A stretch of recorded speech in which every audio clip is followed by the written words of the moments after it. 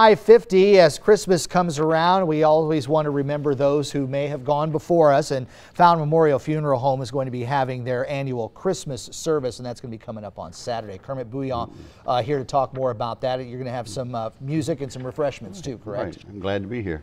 We every year Fountain Memorial Funeral Home has been having a Christmas service, and at Christmas time it's kind of a tough time of the year if somebody in your family passed away. And with that in mind, we're having a service at Fountain Memorial at 3 p.m. And can you believe that this Saturday is already the first day of December?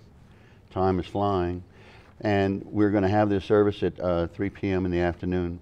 Father John Cannon from Asbury Church will be there officiating, and he'll have a homily about, you know, the process of dying, denial, grief, getting over everything.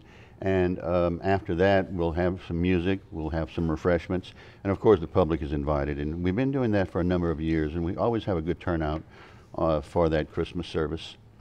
Something else that you've started recently is the Wreaths Across America, correct? Yeah, that's a national event. It takes place even abroad, and 2 weeks later, which will be December the 15th, Saturday morning, we'll have a service for laying the wreaths across America. And what they're doing is they're laying wreaths on the graves of veterans who've died in battle. And it's something that we just started 4 years ago, but it's a national event, and it's established to remember, to honor, and especially to teach the young people about these people gave their lives for their country's sake. Sure. Right. Now, this is also a program where folks are able to purchase a wreath as well, correct? Yes, and if they go to our website, which is fountainmemorialfuneralhome.com, we have information on how you can purchase a wreath and have it there for the time when the service comes.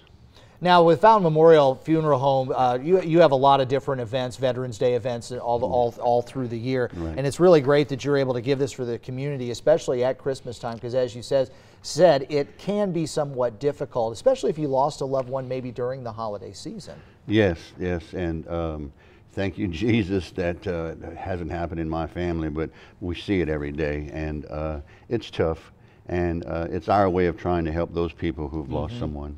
And it's a good time for you. You can help support those folks too. It's coming up on Saturday, December 1st, 3 o'clock. There will be some music as well as refreshments. And of course, check out their website, fountainmemorialfuneralhome.com, and you can get more information about the Wreaths Across America. Well, Mr. Bouillon, good to see you again. Merry Christmas to you. We're going to send it over to meteorologist Daniel Phillips now. He's got a look at our weather. Weather on the 3's time. Dave.